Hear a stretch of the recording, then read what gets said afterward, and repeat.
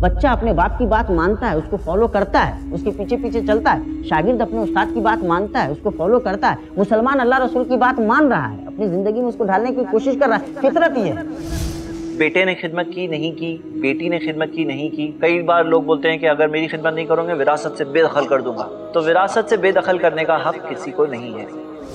मकतब की तालीम ये बुनियाद है जिस पर पूरी इमारत खड़ी होने वाली है। कल का मुहद्दिस, कल का फ़क़ीह, कल का मुफस्सिर, खतीब दौरान, बहुत बड़ा मुअल्लिफ, सब कुछ इसी मकतब की बुनियाद पर बनने वाला है। मिसाली इत्तेहाद में ये होता है कि न जोग्राफिया की हदें रह जाती हैं, न मस्जिदें अलग अलग बन पाती हैं, न अकीदे अलग बनने की गुंजाइश है, न नमाजों के अलग होने की गुंजाइश है। यही चीज़ मतलूब है। किसी खातून की इफ़्फ़त और पाकदामनी अगर हमें मतलूब है, या किसी समाज को हम पाकीज़ा और इफ़्फ़त माआब समाज और बुराइयों से दूर रखना चाहते हैं, तो हमें ज़रूरत पड़ती है पर्दे की। नाज़रीन किराम, iPlus के इस खास और अहम प्रोग्राम में हम गुफ्तगू करेंगे अलग अलग आलिम दीन से अलग अलग मौज़ूआत पर एक नई और खूबसूरत सीरीज में, जिसका नाम है गुफ्तगू।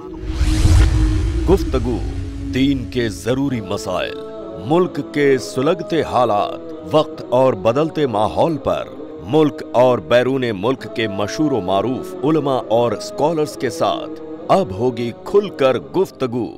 हर जुमा रात 9:30 बजे सिर्फ iPlus TV पर। बेहतर जिंदगी के लिए।